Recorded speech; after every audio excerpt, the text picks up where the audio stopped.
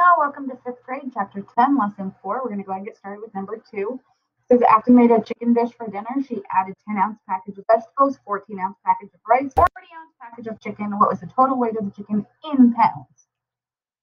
Okay, we're going to add up how many ounces it is. We're going to put that number of ounces here. That number of ounces, we're going to divide by 16 to find out. Okay, all right, let's do this. So first, 4, 6, we're good. So 64 ounces, where 16 ounces is 1 pound. Okay, so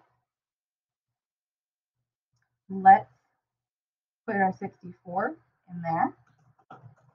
Okay, well, 16 is not going to go into 6, but 16 times 4 is 64. So 4 pounds. Okay.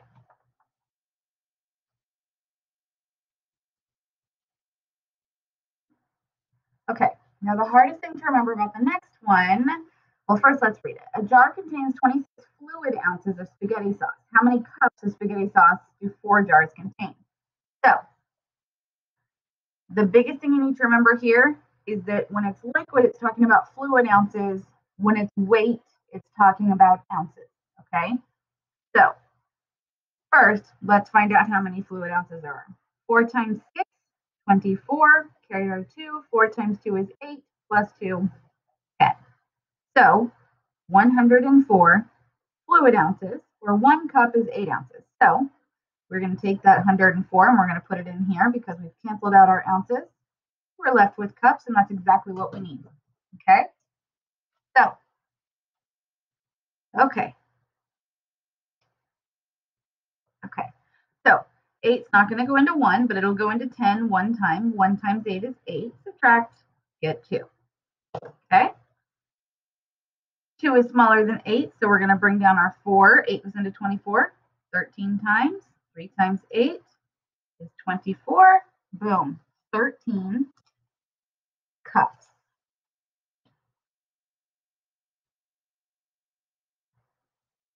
Okay? Don't forget to write down your work, guys, okay? Now this one is a little bit more work, as you can see. Okay, so we're going to, it says, Coach Kent brings 3 quarts of sports drink to soccer practice. He gives the same amount of the drink to each of the 16 players. How many ounces of the drink does each player get? So we need to turn those quarts into ounces, which is all the way down here. Okay, so first we're going to cross cancel quarts. Done. Pints. Done. Cups. Done. We are left in ounces, which is what we need. Okay, so now we have to multiply straight across. So 3 times 2 is 6, times 2 is 12, and 12 times 8. 8 times 2 is 16, carry the 1. 8 times 1 is 8, plus 1 is 9, 96. So 96 is going to go in there. So I'm actually just going to multiply 16. I'm going to find my multiples of 16 until we get as close as we can to 96 without going over. Okay, so I'm going to go ahead, I'm going to write them over here, and I'll write them in pink. Okay, so we know 16 times 1 is 16. So 16 times 2, I know, is 32. Okay, I know that 16 times 3 is 48. I know that 16 times 4 is 64. And I know that 16 times 5 is 80. Oh, which means if we added 16, we would get 96. So I guess I don't have to actually do the multiplication. So we're going to go 1, 2, 3, 4, 5, 6. So 6 ounces each.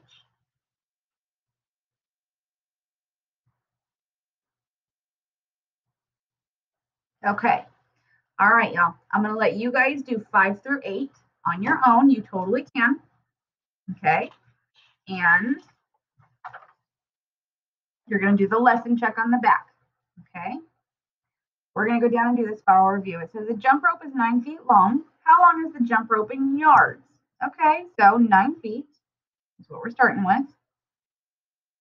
When 3 feet are in 1 yard, which means when we multiply straight across, we get 9 over 3. Okay, let me zoom that in just a little bit so y'all can see. Okay, so 9 over 3, well, 3 goes into 9 3 times. 3 yards.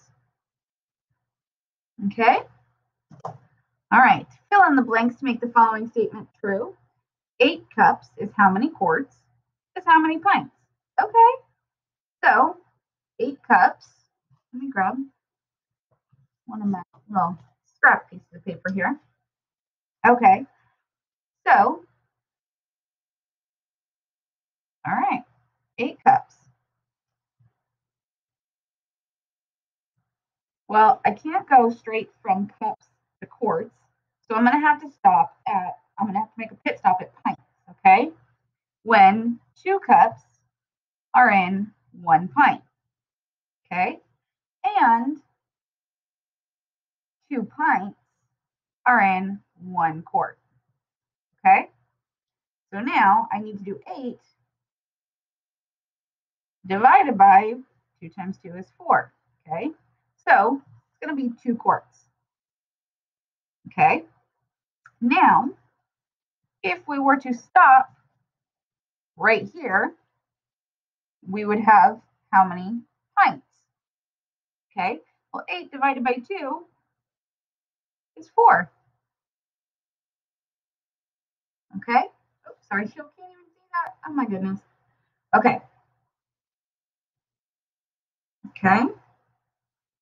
Make sure that you guys write down your work. Okay. All right. The unknown number in sequence 2. What is the unknown number in sequence 2 in the chart? Okay, so let's see how we're getting from sequence 1 to sequence 2. So I could add 3 or I could multiply by 2. Okay, so 3 plus 3 is 6. 6 plus 3 is not 12, it's 9. Okay, so 3 times 2 is 6. 6 times 2 is 12. 9 times 2 is 18. That's right. So 21 times 2, well, that's 42. Okay. All right. A farmer divides 20 acres of land into 1/4 sections. How many sections does the farmer have to divide her land? Okay. So 20 acres, and it says they're dividing it into quarters.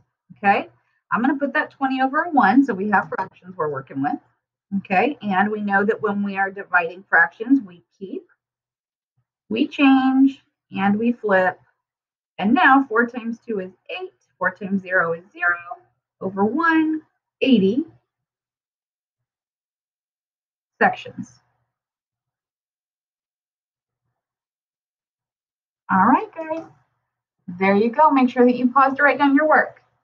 All right. Thanks for hanging out for 10.4. Come on back for 10.5. See you soon.